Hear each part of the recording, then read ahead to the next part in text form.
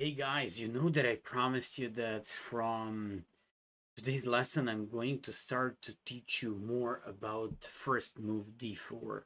You already have some videos on the channel about d4. It's about the Baltic defense, Austrian defense, a red defense, English red defense, and maybe a couple more, but we just have to be more systematic, and we just have to, just like we created and gave you like alternative options for white with e4, I just have to do the same for white with d4.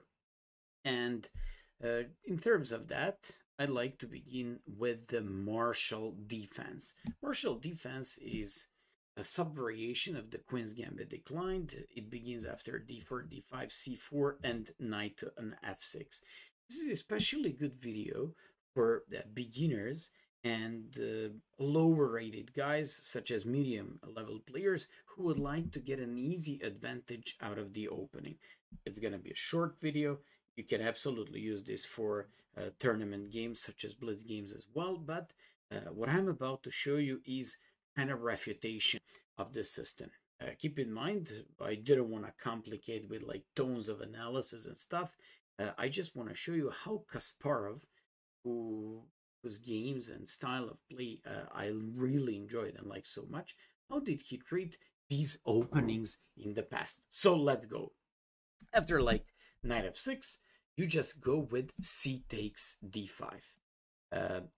You know what is my approach? Whoever doesn't care about the center, you should take care of it, and you should take c takes d5. After knight takes d5, because of course the queen takes d5 would be bad because you play knight c3 followed by e4. And what is just so much better? For example, like this. Look at this.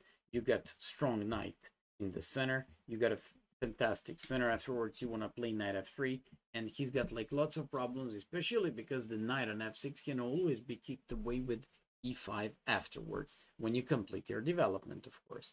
In case they just go with queen a5, you have an easy option of playing bishop d2, and when you play bishop d2, you just want to go e4, rook c1, queen c2, jump maybe somewhere off with this knight on c3 and get like much better game. That's why they have to take by knight, and everybody takes by knight.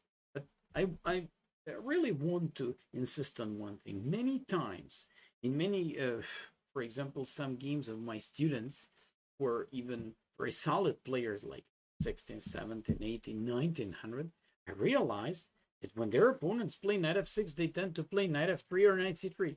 They absolutely didn't recognize like the momentum to take on d5 and to get the center.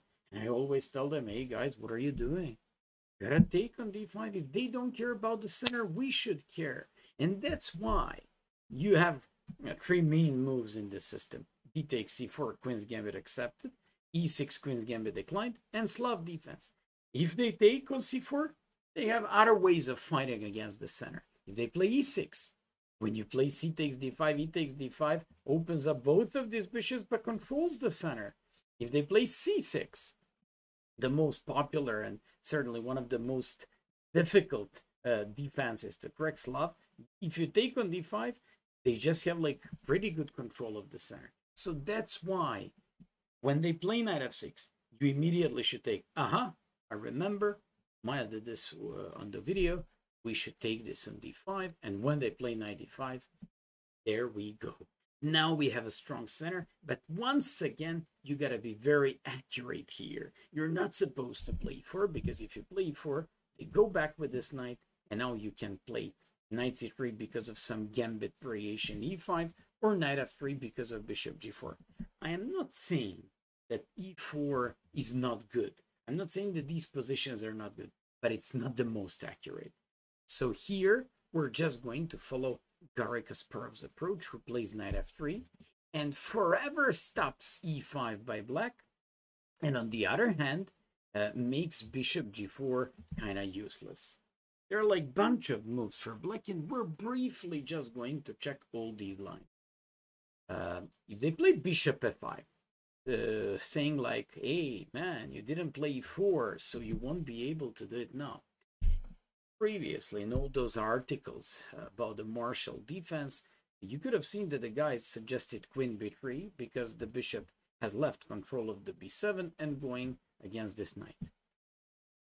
It's a classic approach, but I would actually go with a very, very modern one. You play knight bd2. Knight bd2 maybe looks weird, maybe blocks the bishop on c1, but all these things are just temporarily.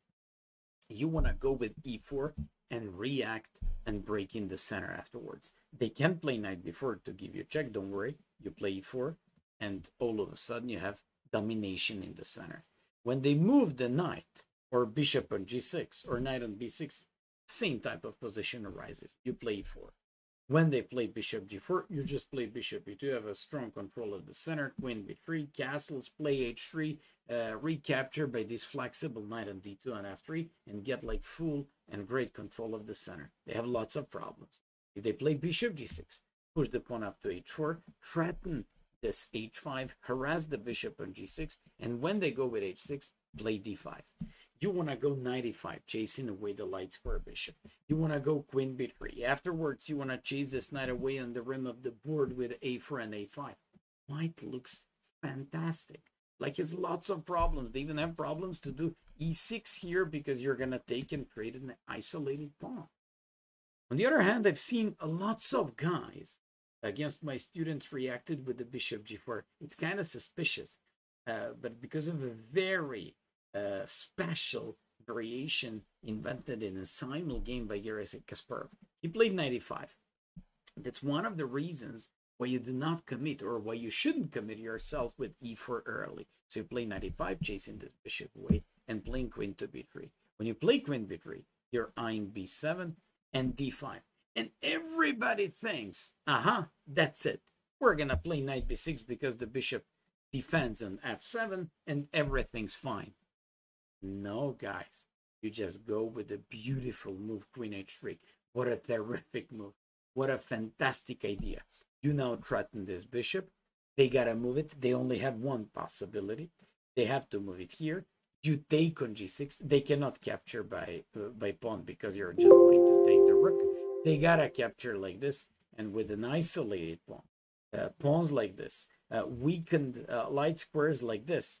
I don't even discuss this position with you. Kasparov played this against Fiala in simul in Bratislava back to 2011 and easily won the game afterwards. Bishop pair, mighty pawn structure, and the good control of the light squares gives white almost winning position. Many times I've seen that the guys say, okay, I don't want to have my knight being kicked with e4. Let me just play knight f6. And when they play knight f6, I'm showing you a game of Kasparov against Camps in Besancon 1999. I want to insist on one thing here out of these games, because Kasparov in all these games against weaker guys gave a beautiful approach how to take advantage of the center and how to attack. So this lesson you can use as a good theoretical lesson how to crack and how to basically crush and slay this martial defense. But on the other hand, you just learn how to attack with a powerful center with d4 and e4. Many of you don't know how to do it. So look at this. e4, he's controlling the center. Both of these knights are developed, and e6. Bishop d3, bishop e7, castles, and placing the rook on the semi-open file. When this guy played b6, most of you would play h3, a3, bishop f4, queen c2, or whatever. But look how Kasparov, in a nice fashion, organizing his pieces and preparing, building up attack on the king side. He's pushing e5. I insist on this move. In every single game that I chose for this lecture, I chose the game with e5. And this is going to be the highlight motive of this lecture, just to teach you how to attack. So e5, knight d5. You take on d5. All of a sudden, this pawn becomes monster. Kasparov plays knight queen c2. He wants to even consider taking at some point, and at least if not taking, this guy wouldn't be able to make castle himself.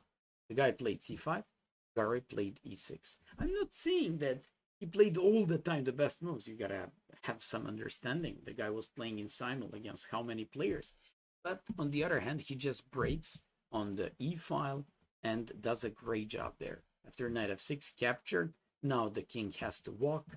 Played knight e5, played bishop f4, threatening discovered check. I'm just going a little bit faster. Queen e2, once again threatens knight g6, followed by queen e8 with a nice mating trick. And after bishop d7, plays bishop f5. Once again, Gary is kind of obsessed with those kinds of nice tactics. The guy plays bishop c6, plays queen f3, goes queen h3, and finished off his opponent with the knight g6. A relatively nice example of how to use a powerful center that was built up after knight c3 and e4. Lots of guys like to play g6, but you have to know just one golden rule. Do not put the knight on c3 and give your opponent a chance to play a good version of the Grunfeld defense. No. Push e4 first. They cannot take on c3, which means they have to put the knight on the edge of the board. That's a good thing. Another good and important rule, since they plan to go with the bishop g7, bishop g4, to give up this bishop for the knight, and knight c6 eventually weakening the central pawn d4, you gotta play h3. And h3 stops bishop g4, and in a way makes this pawn on d4 being way stronger. After bishop g7, plays knight c3, castles, bishop e2, and now plays bishop e3. When they play f5, and all of them, they have to go for it, because any e5, you're just so much better. And on f5, you just take. When they take by pawn, you just go with queen b3 check, rook to d1, and d5 is simply going to happen with a crushing advantage for white. After any f4, you just bring the bishop here. You're obsessed of pushing this pawn to d5. If they play bishop f5, same approach. You just go with d5, capture, and here I just had problems. Should I go with, sweet kind of problems, should I go with a long or short castle? Short castle is nice, but you don't have a knight around the king, and I believe rook f d1 and rook ac1 looks good, altogether with a4, a5, chasing that knight away from b6. But you also have in this position a long castle with a fairly normal game, and probably some g4, f4, h4, h5, and pawn storm ideas. Finally, when they play bishop f5, I've seen it many times. I told you already, knight b2. So when we consider all these options, bishop f5, bishop g4, g6, even knight f6, looks like they have to play 6. You just go with e4, they go knight b6. Take a look at the following two games, and after this, you won't need anything anymore. Just learn the following attacking approaches. So Kasparov played bishop d3 in this game, and after bishop e7, played castles. The guy plays bishop d7. Okay, black is a low-rated guy. Obviously, he just wants to somehow complete development of his minor pieces.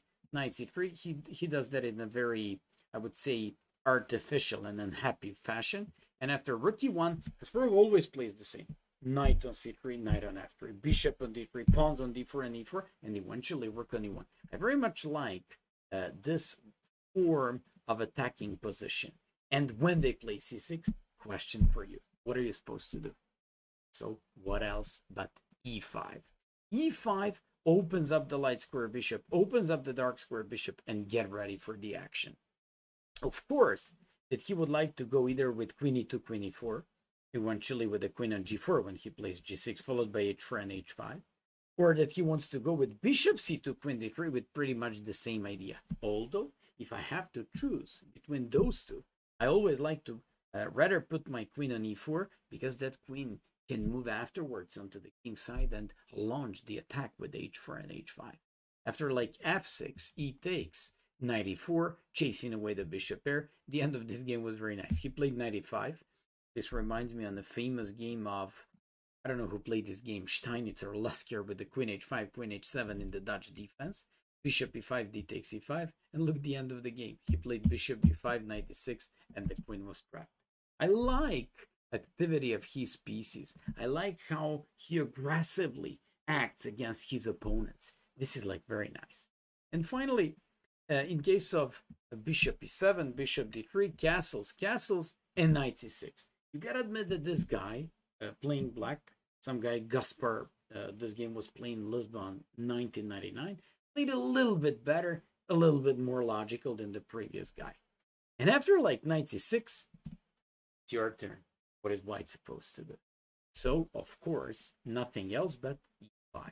e5 opens up both of these bishops, and in a way, a pawn that was under the attack, you cannot take anymore because of a famous discovered check winning the queen. After e5, this guy played a6, so he's very unhappy with, I would say, constellation of his pieces here. Kasparov continues to develop himself. This is more like, yes, somebody would say, why bishop f4? Why not bishop e3? Because he wants to get a e-file open for what?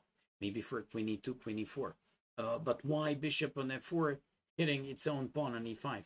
Because he wants to connect his rooks on the back rank. So after like rook e8, Kasparov plays bishop e4. Interesting line. So he doesn't opt for queen e2, queen e4, because he can't, unfortunately.